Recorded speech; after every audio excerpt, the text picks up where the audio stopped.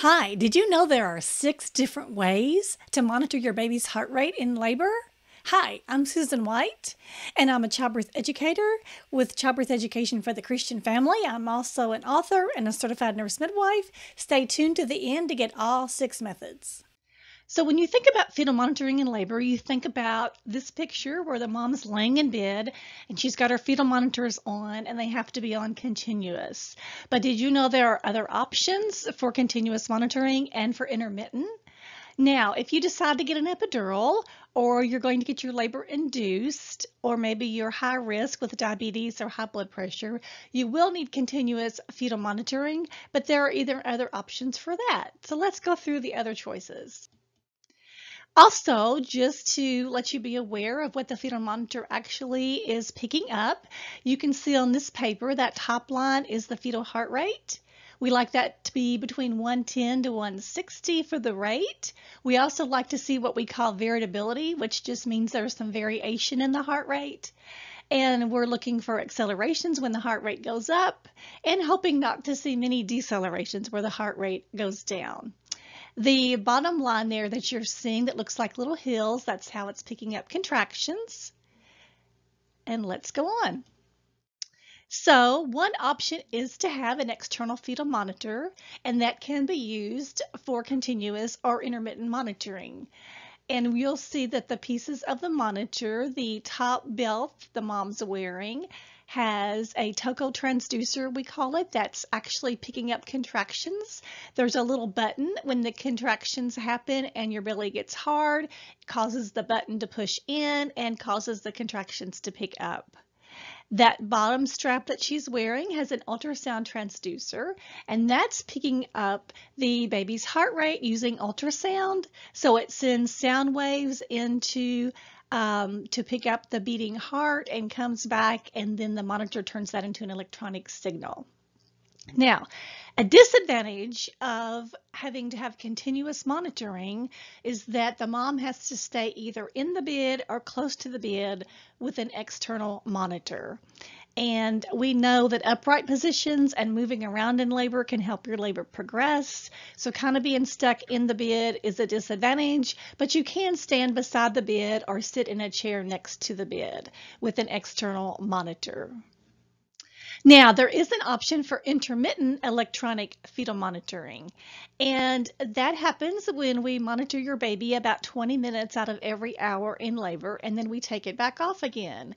This is appropriate for low-risk moms, so you're not being induced, you don't have an epidural, and you don't have any high-risk medical conditions.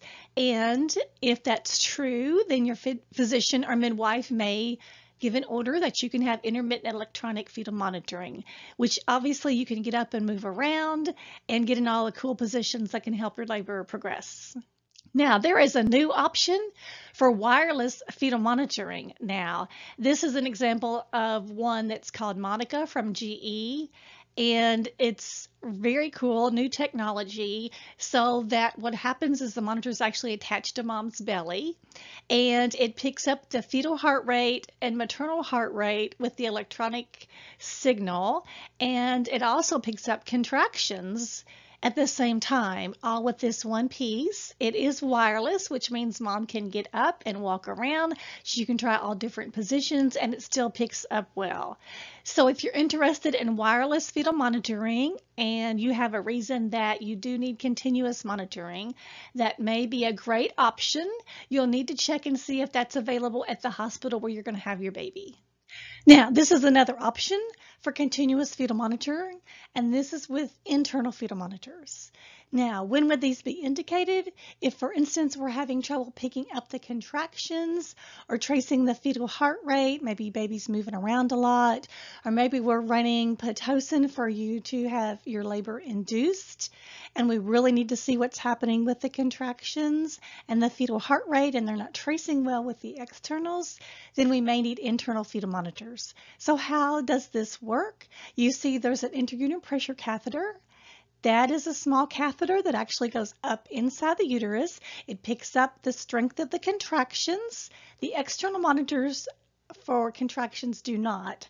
But with an IUPC, the intrauterine pressure catheter, we can actually pick up the strength of the contractions. The other one is the fetal scalp electrode, also called fetal spiral electrode.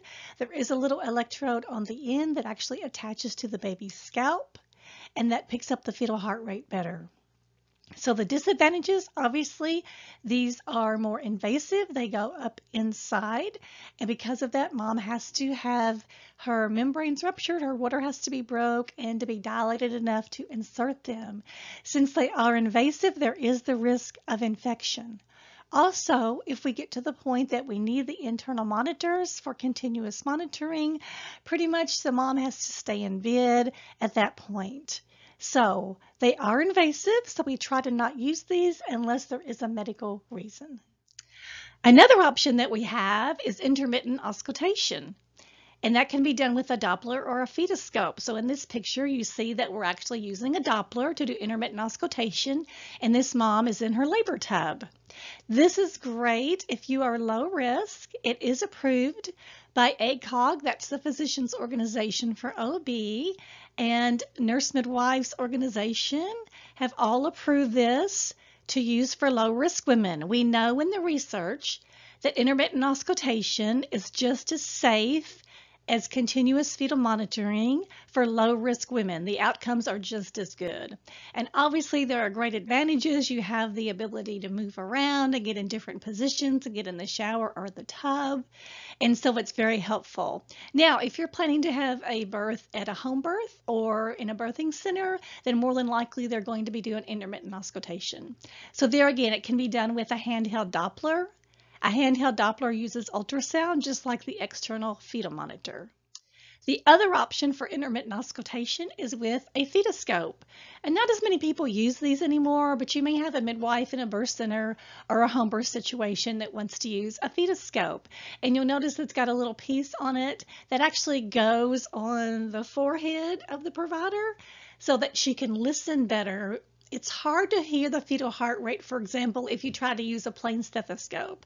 But with the Fetoscope, it's made so that you can actually hear the baby easier. It uses bone conduction in the head to be able to pick that up. And there again, intermittent auscultation is approved by physicians and nurse midwife organizations for low-risk women. So it is a great option.